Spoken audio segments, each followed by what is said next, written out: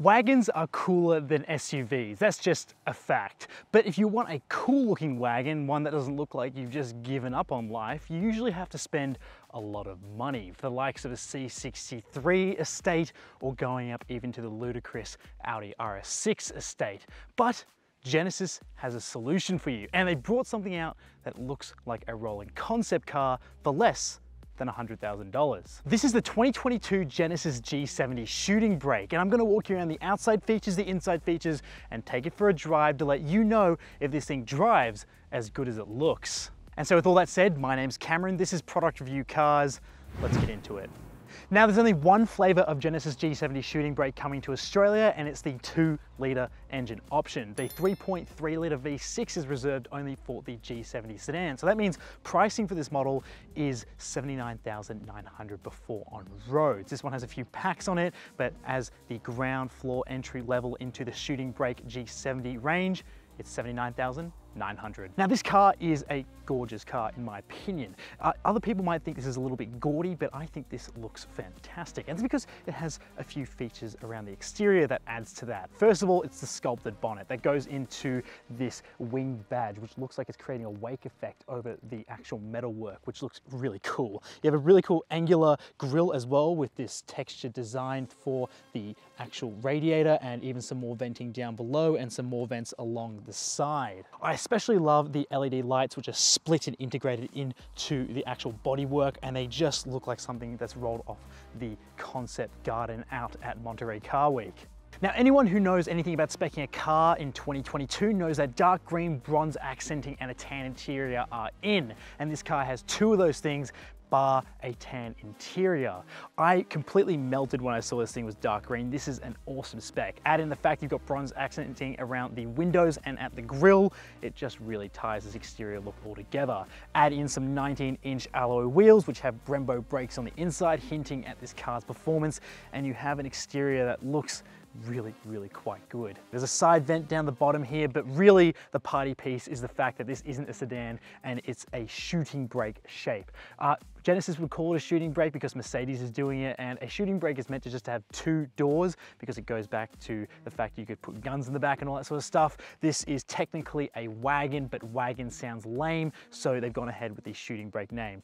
Add in the fact as well, this doesn't have a long roof. It sort of tapers off before the end of the boot, so that is sort of what a modern shooting brake is, that you get this sort of swooping roof line, but it's still a wagon shape. I think this thing looks incredible. It really is quite a good looking car, and it turns a lot of heads because this is just such an unusual shape, but it's one that's really attractive to the eye. So I really think this side profile does this car a whole lot of justice for what this thing is trying to achieve.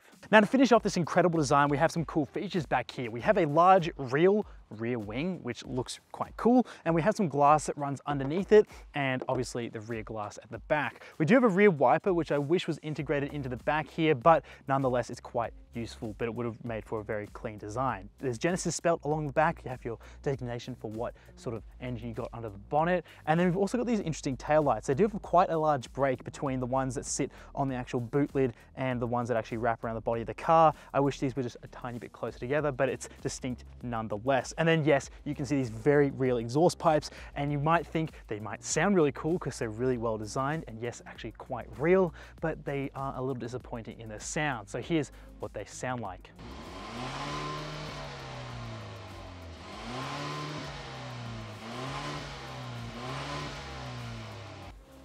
Now the G70's interior is very impressive. This one with its extra options is quite luxurious. First of all, the materials, we have quilted leather on the doors, we have nice leather seats, stitching everywhere, and we have a suede headliner, which just makes this thing on first glance quite luxurious. I also love how everything comes towards you when you step into the car, so the steering wheel adjusts and the seat moves forward. It just feels like a car that's looking after you. Now, this interior actually isn't any different from the G70 sedan apart from the boot. So what you're seeing here is what you get in the sedan, and it's actually quite a fine interior. I will add that yes, despite it having a digital driver's display and a nice large center screen, it is feeling a little bit behind what Audi and Mercedes are doing with their latest cars. So I would only predict that an update would be coming with a revised interior, but this interior still is a luxurious one at that. There are nice large buttons to access the multimedia controls and climate controls, so there's no issues with navigating everything that's on the screen, although actually touching the screen, if you have shorter arms, it's going to feel like a bit of a reach because it's so far up on the dashboard, but it does mean it's great for visibility. We have an upgraded Lexicon speaker system, which sounds quite good, and you can adjust what that sounds like with some simple presets, like putting your music that sounds like it's on a stage, sounds like you're in an audience, or just like a reference studio sound. I also love the shifter design. It's nice and easy and quick to, change gears. There's nothing complicated about it, and I especially love right at your fingertips, you have your drive modes and your other controls for this car, which means you don't have to do any searching or menu diving to get to some simple control. Now, the steering wheel feels nice in the hand. It's a good size. I don't particularly love the center material here, but nonetheless, it looks quite premium, and the fact that your paddle shifters up here are quite useful rather than just relying on the center shifter for when you want to change your own gears. And trust me, you do in this car. Now, the seat has plenty of adjustability. We have leg supports. We also have a pretty complicated bit of bolstering support on the sides and in your lower back, which is great. And it's also very easy to adjust. There's also a heads-up display, and there is a 3D effect for the driver's instrument display, which is quite cool. There is a giant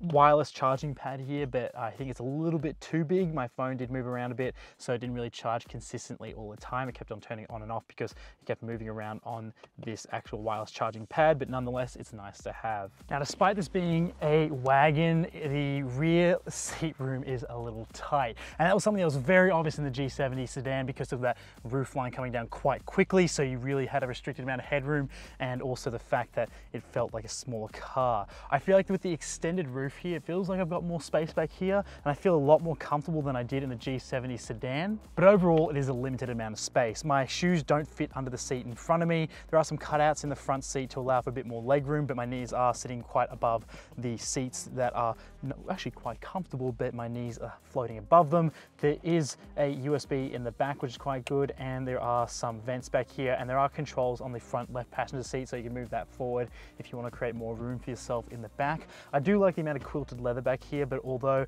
there is a middle seat, there is a giant transmission and exhaust tunnel, which means that your feet, if you're going to sit there, aren't going to sit on it at all. They're going to sit either side and take up the already limited amount of room that the other passengers have. And the outer seats also get three-way adjustable heated seats, which is quite nice.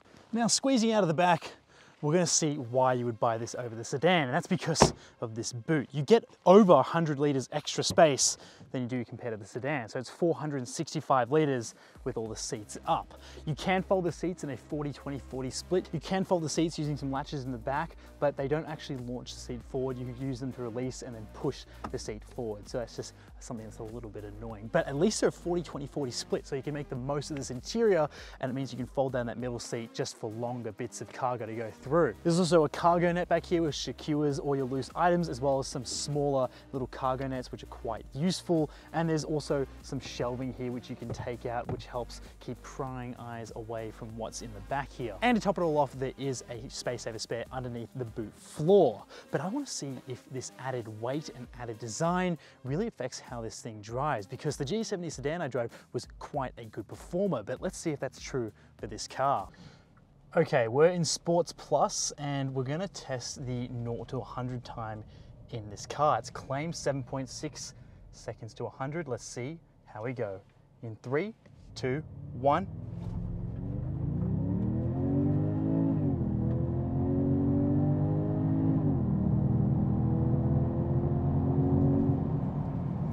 .8 seconds is what we tested here, so it's a little bit hard to launch this as quickly as an all-wheel drive car, and that 4-cylinder isn't as responsive as that V6. So look, that 7.6 second claim 0 to 100, I'm sure you can easily beat it, but in this instance, we found it just a little bit hard to match on a straight bit of road. So we have a 2-litre 4-cylinder turbocharged petrol motor under the bonnet, producing 179 kilowatts and 353 newton meters of torque, all being sent to the rear wheels via a ZF sourced 8-speed transmission. Now, the elephant in the room is that this needs the V6. And look, you're not wrong if you're sourcing complete all-out speed and performance, but I want to show you why the 4-cylinder actually isn't as bad as it seems, despite it being quite a little bit less powerful than the twin turbo V6 option. Now, you can hear that's not actually the engine sound, that's the enhanced engine sound coming through the speakers. It's actually quite quiet if you don't have it on, so I like having it on so I can hear the gears a bit better because it matches the revs. But you can turn it off completely if that's really annoying. It's not exactly the most real sounding engine sound. I have a lot of passengers in here wondering if that's actually the real sound, and it's not, unlike the BRZ, which makes it sound a little bit more, I don't know, realistic. This sounds quite meaty and artificial compared to what's actually under the bonnet. Now, the whole point of the G70 is its chassis setup, and it's really impressive. You've got a ton of strut bracing underneath the bonnet. We obviously have rear-wheel drive, and we have a smaller wheelbase with rear-wheel drive going through this car. Now, the chassis setup of the G70 is quite impressive. I was really taken away by how well and nimble the sedan was. So I wanted to see how that added weight at the back helps or maybe worsens this car's ride. And from what I can tell right now, it does not affect it in the slightest. It's quite planted on the road. It feels like a wide car despite it feeling smaller in its proportions compared to, say, some other station wagons. It feels nimble on its feet as well. And I've got a really good amount of steering feel. And that's all because we have a couple of drive modes here. We have Eco, which is pretty, good to use around town. It's actually one of the best eco modes I've used, so I'm really impressed with it. We have Comfort, which is for, enhanced sort of performance, but also allows you to drive around town quite comfortably, as the mode suggests. And then what we're in now is we're in Sport, and we have Sport Plus, and there's a custom mode in there as well, but I'm just gonna hang in Sport and Sport Plus today. We have this Sport mode, which sharpens up the steering, gets the gears going a little bit quicker, and I can tell you that this gearbox is absolutely cracking. And everyone knows ZF makes great gearboxes, but here, if I shift down a couple of gears and go and accelerate, the car's banging through those gears. They don't seem as obvious on screen, but what you're feeling is just a little bit more engagement through this gearbox. So it sort of just like surges the car a little bit forward, and it's quite a fun experience driving this thing. Now, going through, I know exactly where my wheels are. I feel like I've got enough road feel here, and then we're sort of jumping through these corners. Very nice. I do feel like the suspension in here is still a little bit soft because the primary purpose of this car is not to be an all-out performance car. That would be something I'd expect if we had the V6 under the bonnet. But I'm finding this longitudinally placed 4-cylinder to provide plenty of driving thrills. We have a big turbocharger under there, and I can definitely feel that working away. Now, that differential at the back is a little bit noisy at low speeds. When you're parking, it sounds like a little whir happening in the background, but once you're up and going, you can't hear it. I've heard it a bit more on the G70 sedan than I hear it here, so it's pretty good, and it's actually a really impressive differential. It allows for a decent amount of play in the back wheels when you want to, so I can go into Sport Plus and it turns off traction control, and we can go through some faster corners here to sort of feel how this chassis and rear-wheel drive setup performs. So we can go through here, feed on the power nice and early, and we feel that back sort of bumping around, but I feel like I've got plenty of grip, and I feel like I've got complete control of this car. It doesn't feel like it's wafting or leaning too much, although I do feel like it's sort of skirting along on those shocks just a little too much. So if I was to tune this for more of a performance setup, I would be looking at coilovers and then maybe some bolt-on mods, and you probably would have a very potent 4-cylinder G70 shooting brake that'd be great for a bit more performance. That 0 to 100 times 7.6 seconds isn't exactly that impressive, but to be honest, when you're driving, it feels a lot faster than that. And I really like how this thing hoons along, and for a wagon, it's so much fun and really, really does perform in the handling department and feeds enough power here that I don't feel like I'm really lusting for that much more to make this feel like a car that matches its looks with its performance. It is a lot of fun to drive. Now look, this isn't the fastest wagon you can get, and it's not the most spacious wagon you can get. If you're looking for those two, you're either gonna have to spend more money or go for something a little less dramatic than this. But if you like the style, like the features it's got, and see this is a pretty practical option for someone like yourself, or you just like the design, then I can say there are some pretty strong points for this car. Because it doesn't have the V6, it's a little bit lighter and also a little bit better on fuel, and you still have that rear-wheel drive setup and a very capable chassis, and it means you don't have to go spend above $100,000 for a driver-focused equivalent German station wagon from the likes of Mercedes or Audi. I really think this car does a very good job of being a luxury daily driver and something that that if you see some curvy roads on your road trip, you can go ahead into Sport and Sport Plus and really carve them up and have a fun time. And if you really want a bit more performance, you could put some bolt-on parts onto this and maybe a flash tune, but I'm not recommending that, but that's something you could explore. Yes, of course, this would be extra special if it had the V6 twin turbocharged power plant under the bonnet, but as it stands, this is still a very good wagon for people looking for a bit of style and a bit of driving dynamics. And please, if you get this car, spec it just as you see here, but with a tan interior. That would just be the best spec you could get. And with that out of the way, my name's Cameron. This is Product Review Cars. I'll see you in the next one.